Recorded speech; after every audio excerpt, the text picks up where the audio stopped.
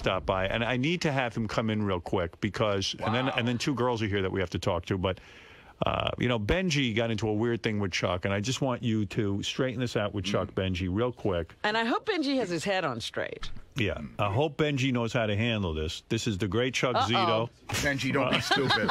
Good morning, Chuck. Good morning, Chuck. How you doing? Chuck has his own show Chuck, here. how are you? How are you, Chuck?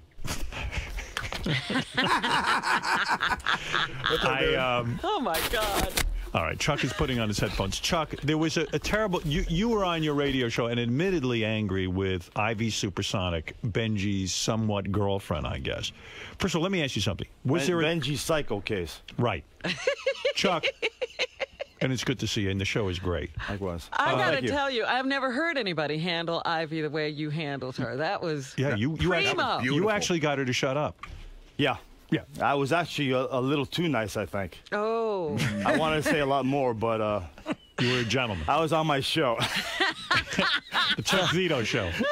Chuck, be a nice guy. Chuck, you're a strong man. You're a powerful man. And Benji has somehow led into this weird thing with Ivy that I do want to straighten out. Now, Chuck, Ivy called into your show, and she was talking about Benji wants to fight you and all this other stuff. Right. Now, was there ever a sexual relationship between you and Ivy? No, there's nothing between. You've never banged her? I don't kiss and tell anywhere. I don't mention names. Are you banging Ivy while Benji is banging Ivy? Is there anything going on like that? No. Right. So you don't have any sexual interest in Ivy? Sexual? If I see him, I'll crack. All right. Nah, it's a joke. I don't hate girls. Okay. I kick them once in a while. Yeah, I know you were a gentleman. Why use your hand on a woman? You would never use your hand on a woman, right?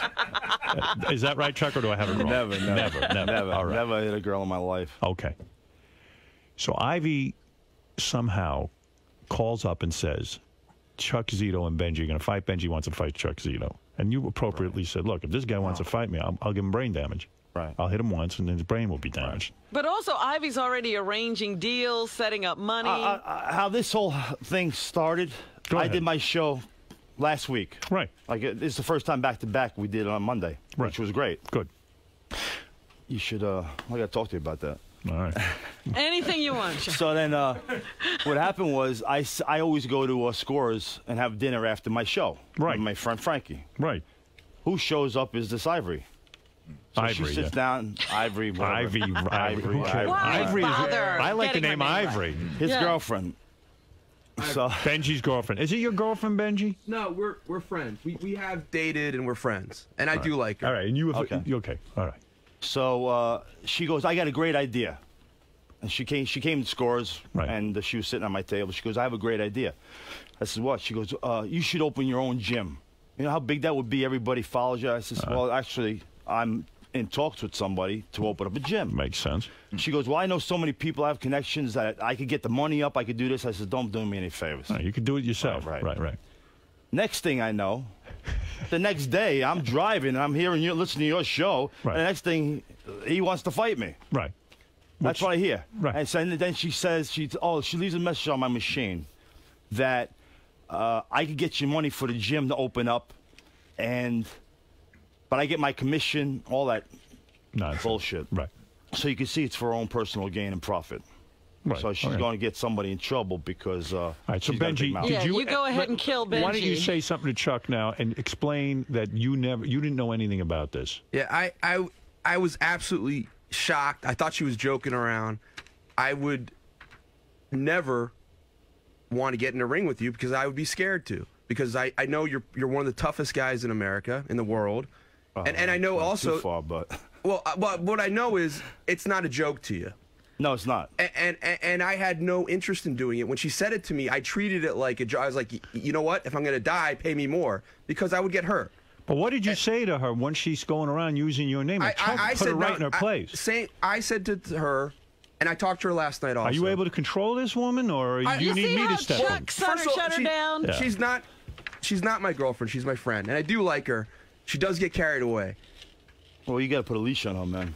Because she's going to... But she's not my girlfriend. But she's going to get you into trouble nonetheless. Wait. Chuck, you keep hearing this. You don't know what to make of it, right? No, I said to her... I mean, just tell me. You talked to her last night. You talked to her... No, I did. Yesterday. She said, I told her, do not speak it for me anymore. She said she won't. She apologized. And I know she wants to apologize to you. Don't do me any favors. No, that's between you and her. Okay. But for myself, I want to say, like, I never wanted to get... Did you ever say to her you want to fight Chuck? Absolutely not. And I absolutely don't. I would love to see Chuck fight because I think that would be an interesting, great fight. But not me. Well, Chuck, do you accept his apology? Of course. I knew it wasn't coming from him anyway. Right. I knew it was coming from her. And she's just doing, like I said, for her own personal gain and profit. But the way she said it on my show Monday night, no, Benji said he wanted to fight you. And then it's when the tables turned a little. Yeah, Benji was getting nervous. This thing was spinning out of control, and he had nothing to do with it. Oh. But you know what, Chuck? The way you just said, look, don't speak for me, and she then settled down, I don't think Benji has that ability to shut her down like that. And you have to understand, if you hear something else, the Benji's not in control. Yeah, how could he control woman. her? I mean, you did it so effortlessly. We heard you on the show tell... Should I play the clip of you controlling... Sure. I mean, she called in, and right away I said, you're out of line. Right. And you stepped over your boundaries. You don't ever speak for me. I speak for myself. And you feel that if you're going to step in the ring, you want $5 million to step in the ring. Right. What do you got? 100,000. What is that? Yeah, and you to fight Benji would be like fighting Eric the Midget. It would be a joke. You're right? not a circus performer. Yeah. That's right. That's it. Well, it would have been a big circus act. You're a serious fighter. Exactly. I didn't lose 31 pounds to jump in a cage to fight Benji. Well, someone described to me they were in your presence and you want to fight me. As a matter of fact, Chuck, someone described to us they were around you and a guy got out of line and you smacked him open with your open hand. And knocked him out, right? And broke his jaw. Him, yeah. You broke the guy's jaw. Yeah. So wow. We're not fooling around here, right? Yeah. That was outside scores, actually. Right. Well, the guy got a little bit out of line or something. Yeah. I want to ask Chuck something, though. So you're in shape to fight, Chuck? Are you going to fight? There's a deal going on for you to we're fight? trying now. I mean, I lost 31 pounds. I went from 238. And I'm down to 207 right now. That's right, you look leaner, yeah. Oh, So who are you fighting? Anybody. Like, you just got to find someone. yeah. But there's so many organizations out there. It don't have to be just the UFC. It's so many 10 different organizations. Somebody will come up with the money. You're looking for a fight. Yeah. And it ain't Benji. Is everybody afraid of you, Chuck? No. There's a lot of tough guys out there, especially in the cage there. They are. But like I said, at my age, I just want to try it and see what happens. You think they'd be stepping up? The oldest guy ever to fight in the UFC was a guy named Ron Van Cleef. He was 51 years old. Yeah. How did he do? He got choked out in like 20 seconds by Horace Gracie in UFC 4. It was pretty wild. Well, those Gracie guys are awesome, right?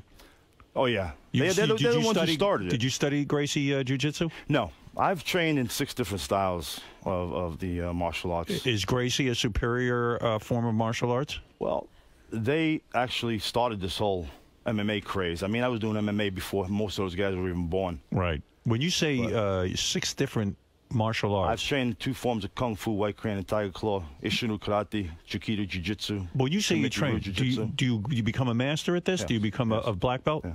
You do. How many years does it take for you to train? I've trained since I'm 18 years old. And you were in the gym every day? 55 Yeah, now. when he says he was in that stuff before, he was just doing it in a bar somewhere. Yeah. You know, I trained for several months in karate. Did you hear until my groin pull, I was very, very powerful. I heard that the both of you trained with Toki Hill and Howard Friedman. That's right. Yeah. Yes. 2 great senseis. And, of course... And they got us out of that. My unfortunate multiple groin pulls and taking a foot to the throat kind of stopped me dead in my tracks. Actually, Toki Hill was the first American to win a gold medal in 1980. Awesome. So he was your instructor. Yes. Yeah, we used to bow to him. Yeah, I punched him right in the face, knocked that fucker right out. Sure you did. Yeah, he couldn't handle me. No, he bitch slapped me and broke my jaw. I just saw him in the green room. Uh-oh, I'm out of here. He's one of the toughest guys I ever met. He's great. He really is. He was a great guy. He puts on that Arnold Classic every year, which is... Is that right? Yes. I didn't which realize is in that was what February. he was How's he doing? He's doing great. Married still? Yeah, but I think he just had a hip replacement, actually. Oh, my No goodness. kidding. Well, maybe I could kick his ass now. Yeah, now's the time, Howard. Get him now. Kick him in the Kick him in the hip? Kick him in the artificial hip. All right, so now it's all straightened out. And by the way, Benji, I think we should play Chuck's tape of straightening Ivy out so that you learn how to speak to a woman. It was really masterful, I got to say. I think a lot of guys can learn from this. Right. I don't need this kind of talking to. But where is that clip? Yeah, let me hear it. You have to hear it. Where is Chuck? Even Chuck could learn from this. Where is Chuck's clip, guys? Okay, go to Gary page 2. All right, Gary. Third column, bottom one in red. All right. Here is Chuck. He was angry with Ivy. This is a masterwork. And why this is a masterwork, Ivy can talk a mile a minute. And Chuck seems to slow her down somewhat. You know, when people say, gee, a woman is very... Somewhat. Shut her down. I have a habit of doing that. All right, Chuck, listen and learn. Okay. We're going to go to, oh, look who's here. Ivy. Yo, what's up, Chuck? Not too much, Ivy. I'm pretty pissed off at you. Okay? Uh-oh, should I hide? Well, first of all, nobody speaks for me but me. And who are you to call Howard and tell some bullshit story that I'm fighting Benji? Where did that come from? Well, Benji told me that he would fight you. Benji told me he would fight. Benji told you he would fight.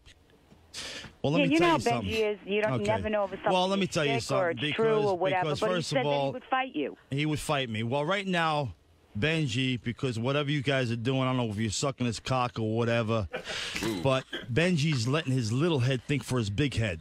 Because Benji's big head don't realize all the fucking brain damage I would give it.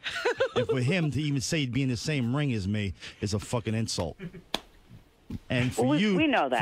For you to talk about me on Howard Stern, you don't have the right. You went over your bounds, okay?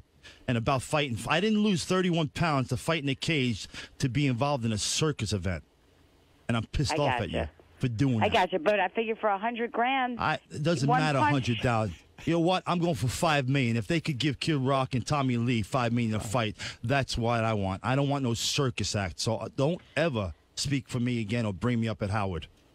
Okay? You got it. You got it. Bye. All right. Out. That's it. Done.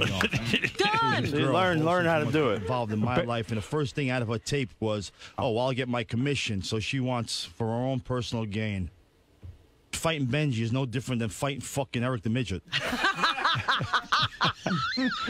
Benji, he stated his case. Let me say what I heard on that tape. That is a funny tape. Benji and Eric the Midget, I'd like to see. If we can get that going. What I'm hearing on that tape is he stated he was hurt and insulted.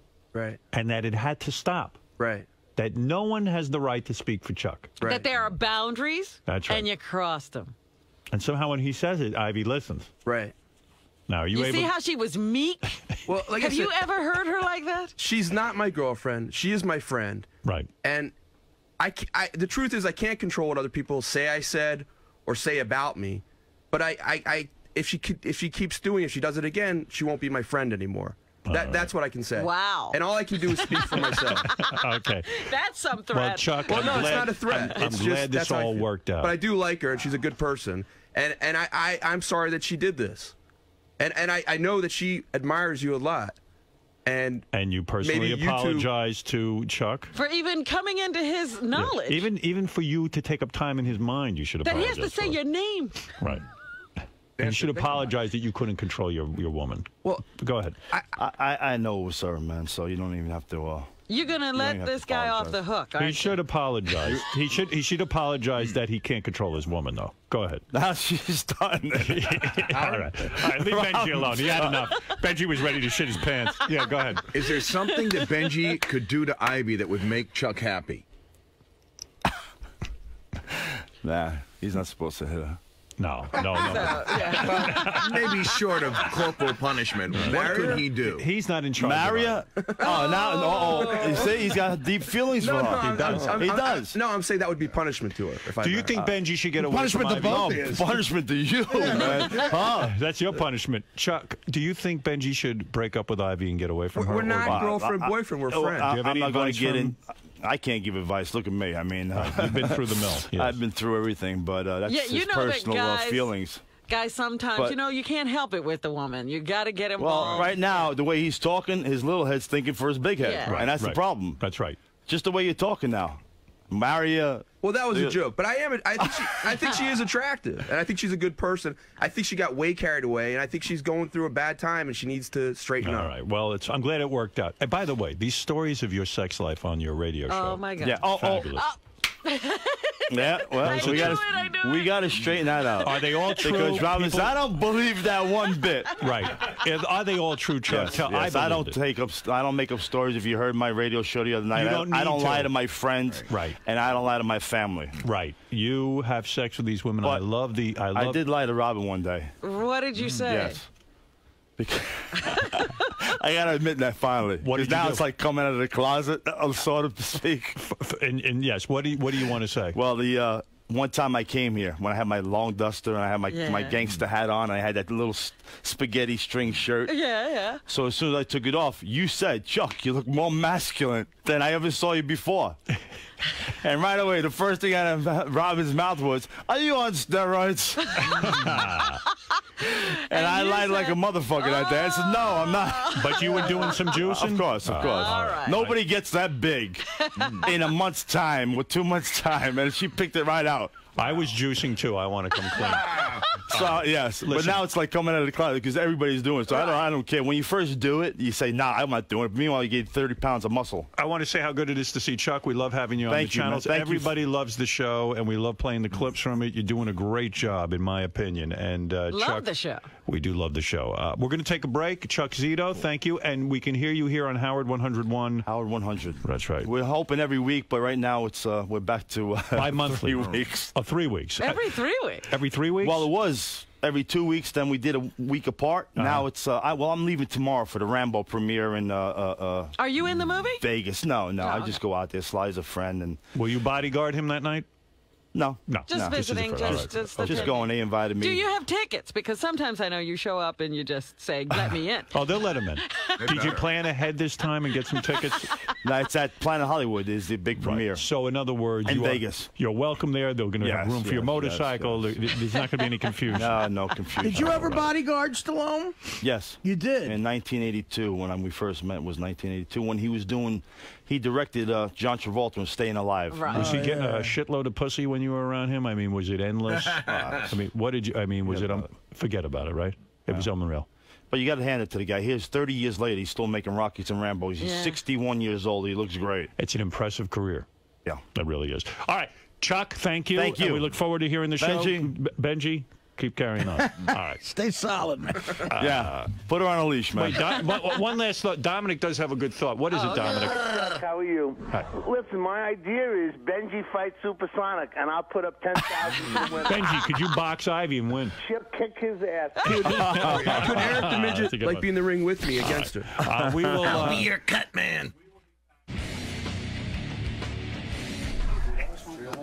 Put a leash on that girl. Put a leash on that puppy. Be strict with her. Be firm. Say do it or else. She might give you a crack, though. Zito is as bad as can. He knows he's the best. Zito is as bad as can. He knows he's the best.